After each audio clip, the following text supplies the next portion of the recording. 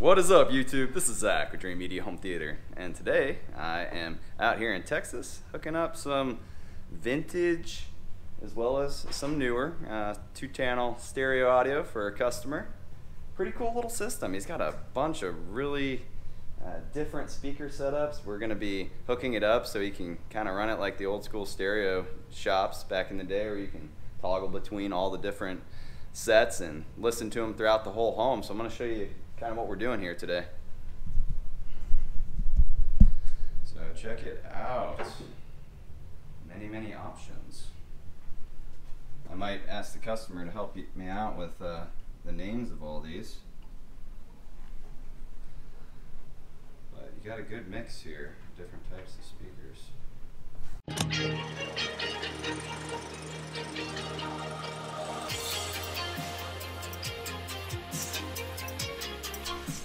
These are the Infinity RS2s? RS2s. Circa like 1980. These are referred to as the big ass speakers, the Infinity RS2s. When did you say these were made? About 1980. Made in 1980. Look at these bad boys.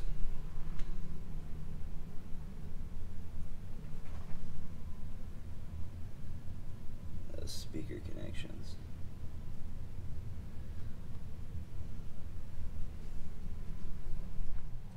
These are Magnapan. Yeah, made in Minneapolis. USA. Yeah. Alright. They're the latest thing that's called the Infinity LRS, the little ribbon speaker. These are the little ribbon speaker.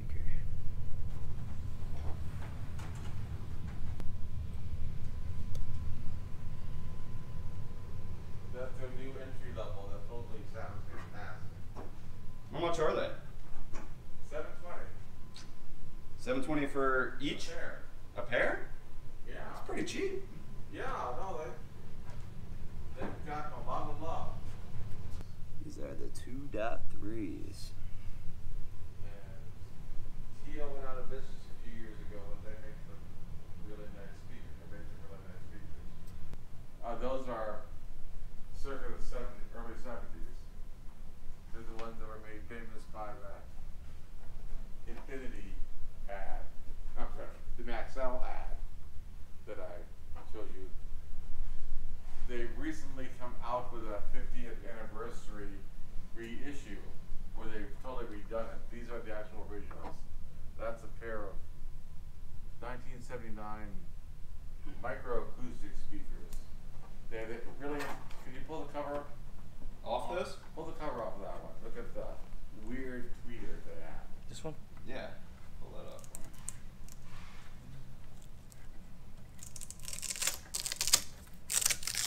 me. Oh, yeah. Oh, wow. The super tweeter! That's awesome. They've also installed Attenuators right there on the tweeters, yeah. Yeah, that's crazy. There's 2 of them in there. Wow. That's cool.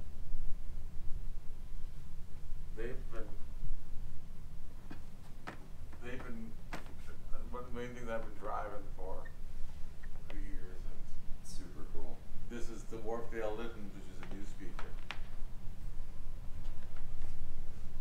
They just came out with these and also got really good reviews. That's a nice finish on it. Yeah. The anniversary edition.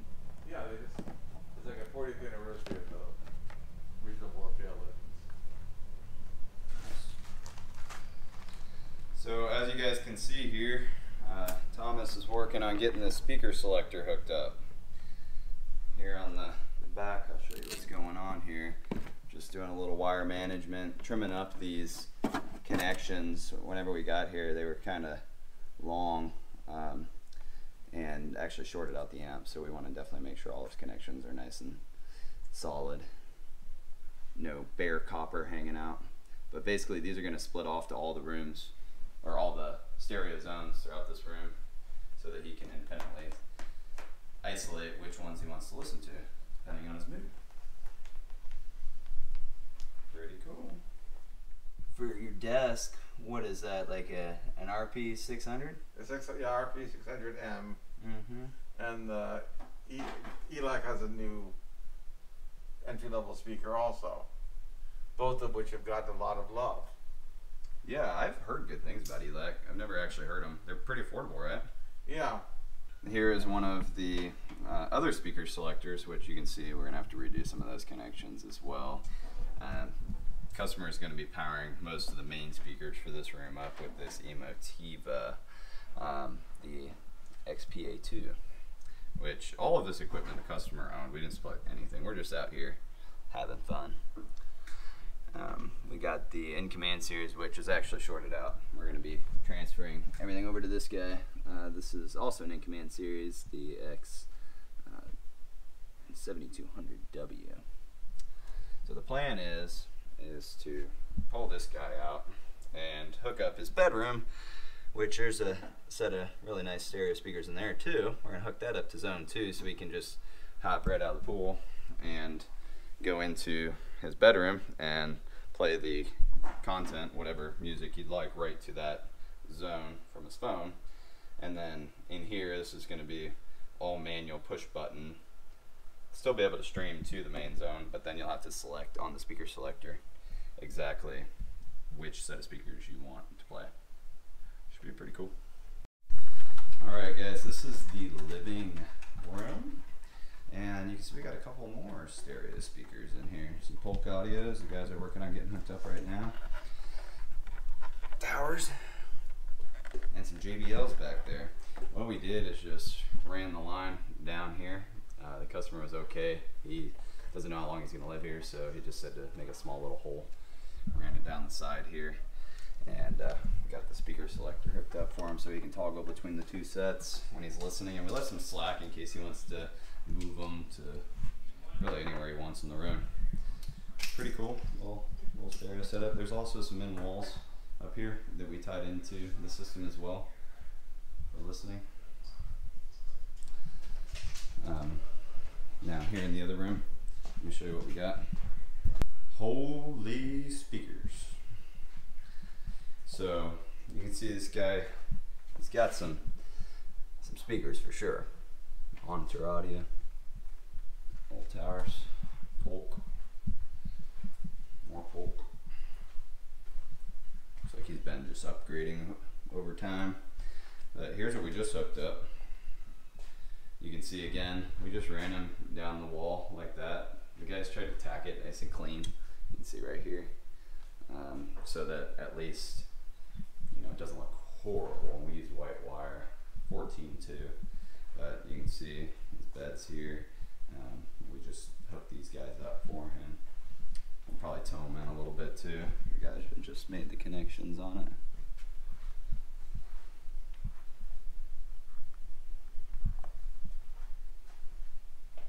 And this is all terminating back in the main room over there. And these right here are going to run off of zone 2 on the Denon. Alright guys, so we're just making our final connections, and we have the amplifier hooked up as a 2.1 with zone 2, and we have the pre-outs going up to the Emotiva, which is powering up the stereo zones for most of this room here, and then we're using the internal amplifier for the other rooms of the home as well as the patio, and we're going to go ahead and get this party started, do some demos.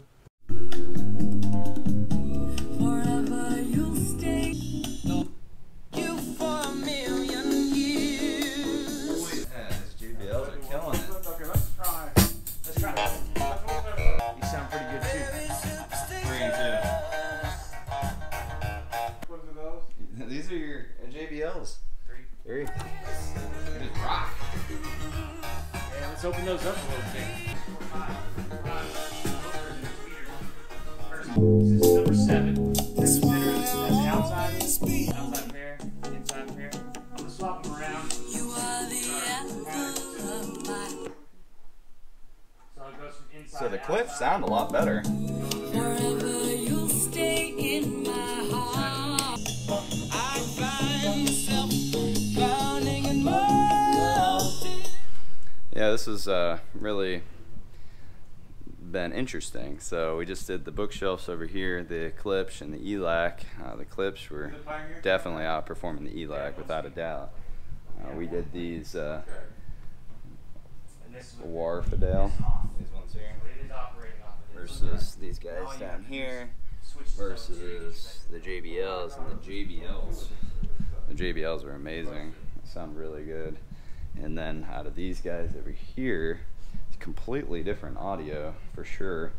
We had the ribbon speakers, which are very interesting. It's like you can't even really pinpoint where the audio is coming from. It fills the room really nice, but it's kind of just like a high frequency speaker. These guys, there's something going on. Either they're underpowered or they're having some issues in the cabinet that may need to be serviced. These guys sound all right. Martin Logan's, okay. So far, we're all liking those JBLs. They sound pretty sweet.